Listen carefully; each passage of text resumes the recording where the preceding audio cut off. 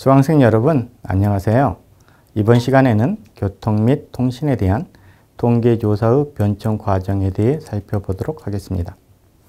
통계조사는 그 시대에 통계를 산출할 수 있었던 집단들이 어떠한 것을 파악하기를 원하였는지 보여준다는 점에서 어떤 통계조사가 있었는가 그 자체도 그 시대에 대한 이해를 심화시킬 수 있는 좋은 소재라고 생각합니다. 따라서 이번 시간에는 통계조사와 그 변천 과정에 대해 비중을 두고 강의하고자 합니다. 교통과 통신 통계는 주로 교통 및 통신 업무와 관련하여 산출되는 행정통계인데 교통의 관리 감독 기관 및 현업기관과 통신의 관리 감독 기관 및 현업기관은 달랐기 때문에 교통과 통신을 나누어서 고찰하도록 하겠습니다. 교통에 대한 통계는 철도와 도로와 해운의 관리 감독 기관이 서로 달라서 그와 관련된 통계를 수록하고 있는 통계서도 다릅니다. 이하 대표적인 교통수단인 철도와 해운에 한정하여 장기 시계열 통계를 구축할 수 있는 통계 정보를 수록한 통계서에 대해 살펴보도록 하겠습니다. 철도의 경우에는 일제강점기의 경우 조선총독부 철도국이 발간한 통계서들을 활용할 수 있습니다. 조선총독부 철도국이 발간한 자료 중에서 가장 상세한 통계를 담고 있는 것은 연보이지만 이외에도 조선총독부 철도국은 많은 철도 관련 보고서와 조선철도사 등을 발간했으며 이 보고서와 조선철도사에도 매우 유용한 통계들이 수록되어 있습니다. 1986년에 성교회가 편찬한 조선통신사 및 조선통신사 자료편도 일제강점기 조선의 철도와 관련된 통계가 정리되어 있는데 이 자료도 매우 유용합니다.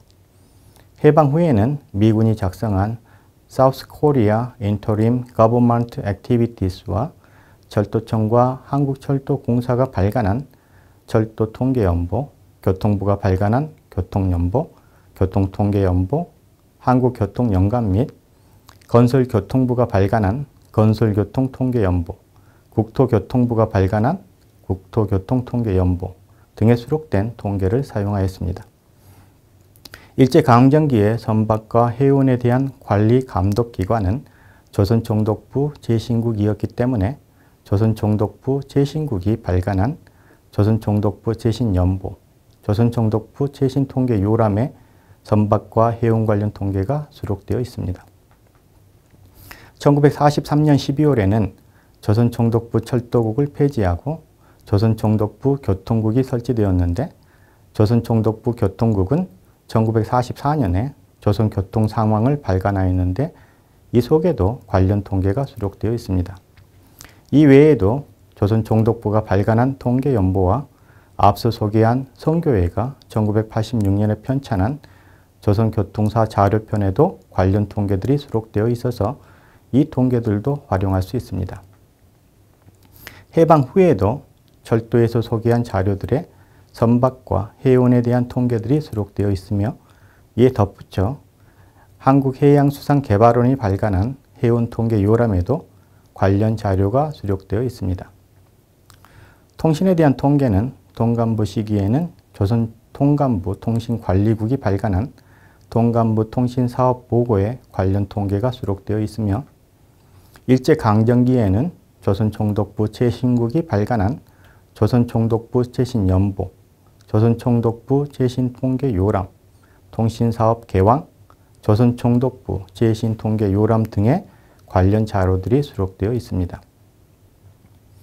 해방 후에는 미군이 발행한 South Korea Interim Government Activities, 제신부가 발행한 제신통계연보, 전기통신공사가 발행한 연차보고서, 우정사업본부가 발행한 우정사업본부 연차보고서 등의 관련 정보가 수록되어 있습니다. 우편 및 전기통신에 대해서는 장기통계를 게재하고 있는 연역사들이 발간되어 있는데 한국우정100년사 편찬위원회가 편찬한 한국우정100년사나 전기통신공사가 편찬한 한국전기통신 100년사는 특히 유용합니다. 지금까지 교통 및 통신에 대한 통계를 수록한 통계서에 대해 살펴보았습니다. 교통 및 통신에 대한 통계는 거의 대부분 업무와 관련하여 산출되는 행정통계로서 주무부서가 발행한 통계보고서에 상세한 통계가 수록되어 있는데 주무부서가 변하여 교통통신 통계를 담고 있는 통계보고서의 이름이 많이 바뀌었습니다. 이 통계서에 수록된 통계들을 정리한 표는 6개 그룹으로 나누어 제시하였습니다.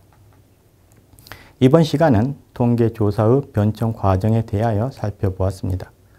다음 시간은 이 통계들이 보여주는 한국의 장기 변화에 대하여 살펴보겠습니다.